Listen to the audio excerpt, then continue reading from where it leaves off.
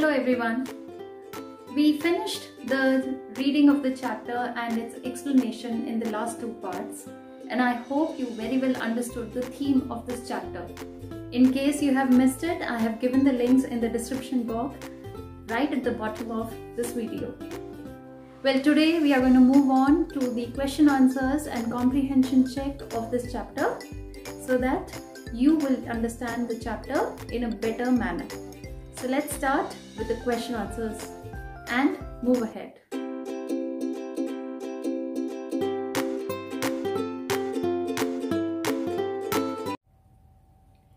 Let's start with comprehension check. Question number 1. Look at picture 1 and recall the opening lines of the original song in Hindi. Let's go to that picture first. This is the picture where you can see a singer singing the song. And if you remember, while I was explaining you this part, I had played that song in the background. Yes, the song was "Ae Mere Watan Ke Logo." The singer is Lata Mangeshkar ji. The question says, who else can you see in this picture? Well, if you look at this picture, we can see Jawaharlal Nehru, Lal Bahadur Shastri and Indira Gandhi in the same frame as Lata Mangeshkar ji.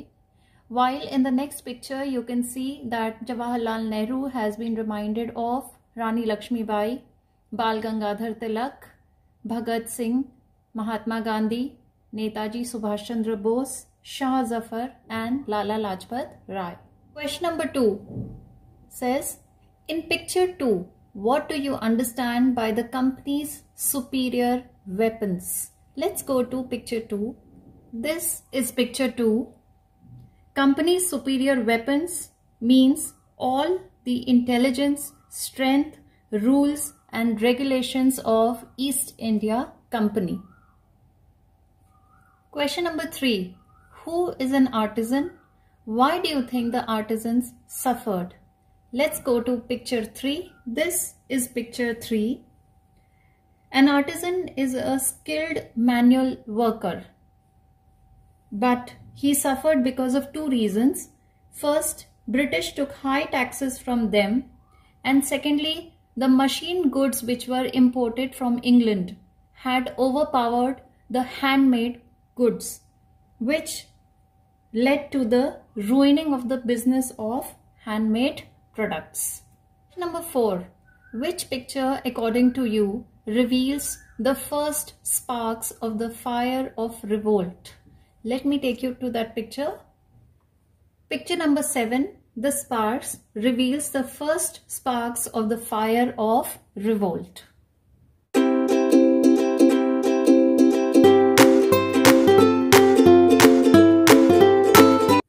Here we finish comprehension check, and now we'll start with working with the text, in which you have to answer the following questions.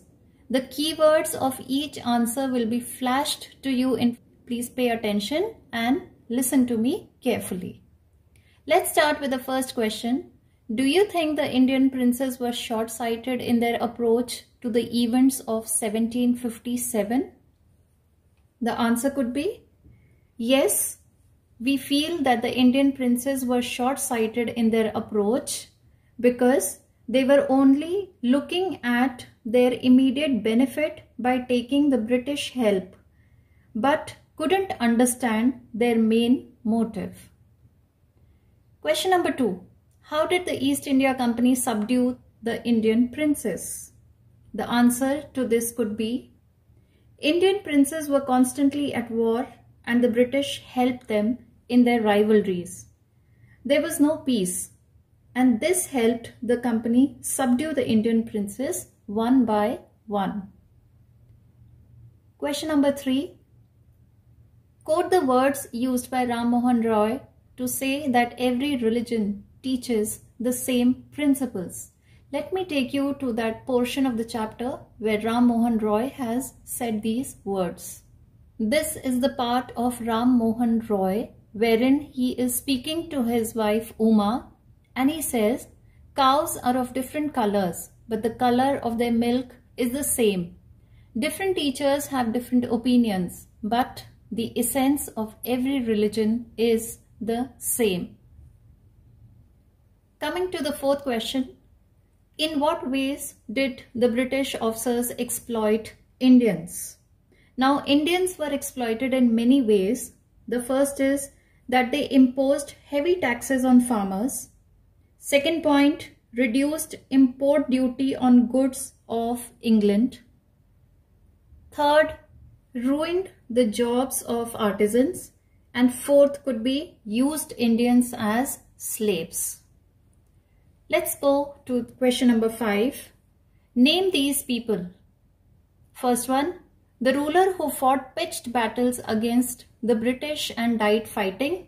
The answer is Kunwar Singh. The person who wanted to reform the society, Ram Mohan Roy.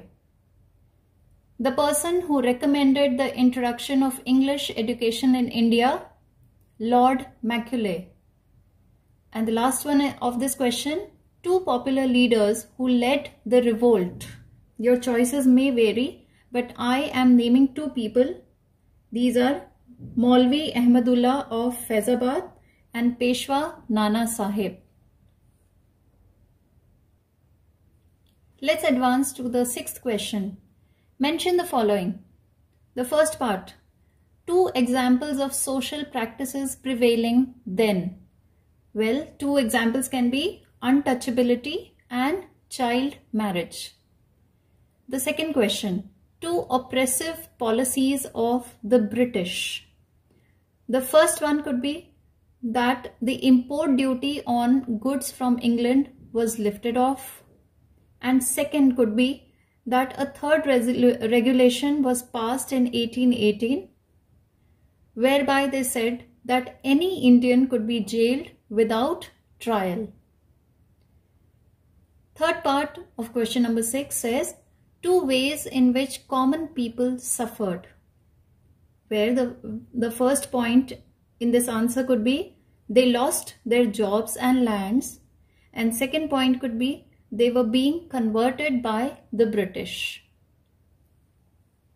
Let's come to the last part of this question. 4 reasons for the discontent that led to the 1857 War of Independence. Let's start with our points. The first point can be Indians were enslaved.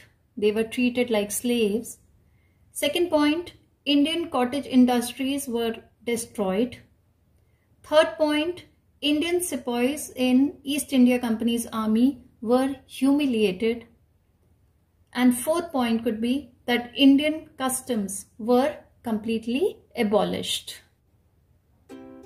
Well, that's all in this video today. And in my next video, I will take working with language part of this chapter. Till then, take good care of yourself and bye-bye. Thank you.